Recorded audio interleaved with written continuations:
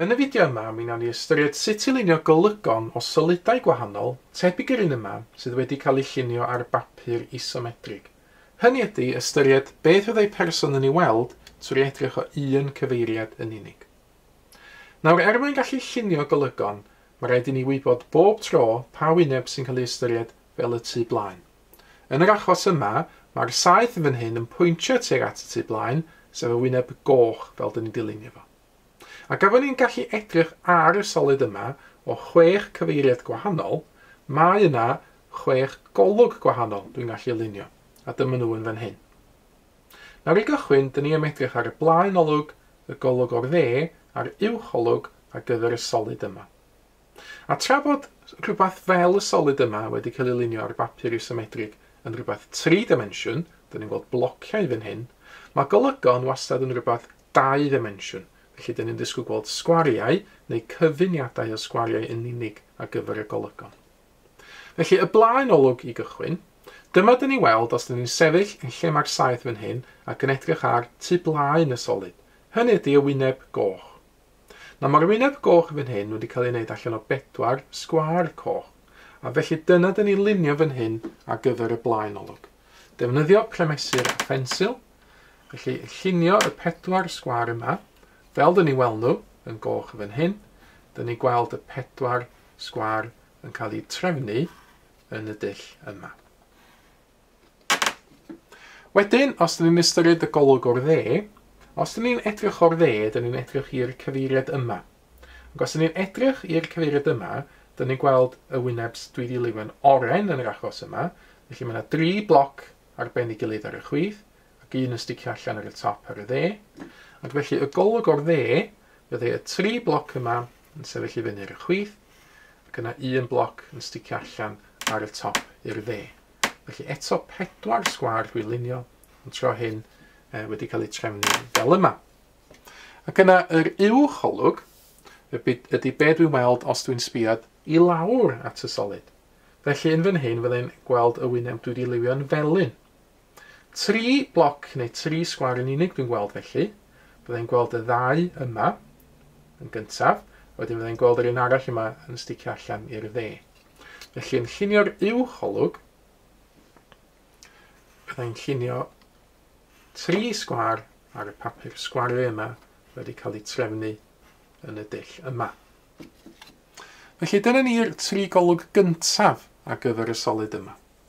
Mae'r 3 nesaf yn gysylltiedig. Mae'r cefn olwg, y golwg o'r chwith a'r gwaelod olwg efo cysylltiad pendant i'r blaen olwg, y golwg o'r dde a'r uwch olwg.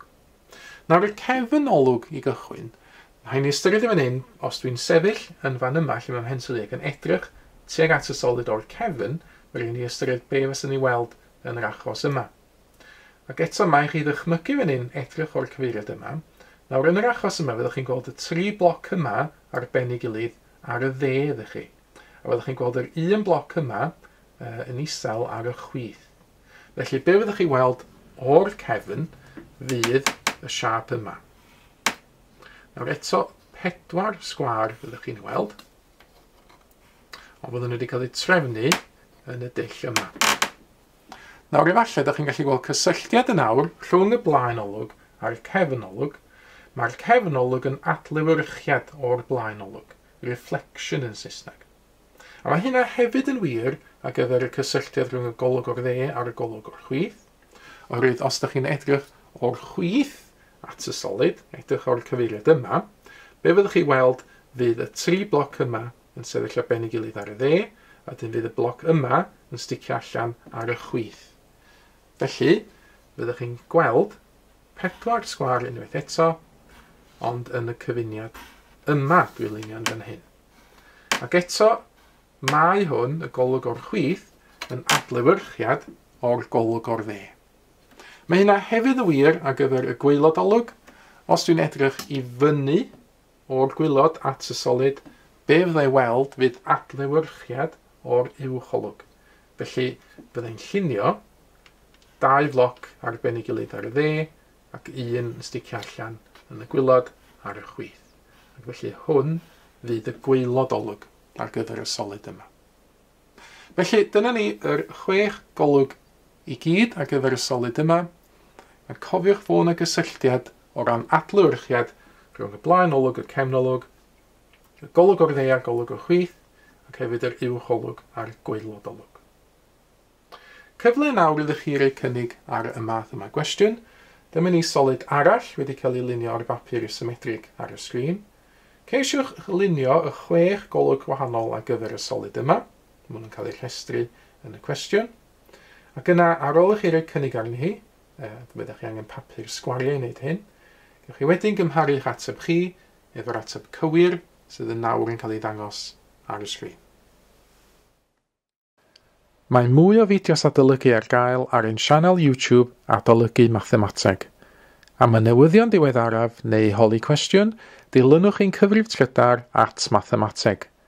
Neu ewch i'n gwefan www.mathemateg.com am fwy o adnoddau adolygu.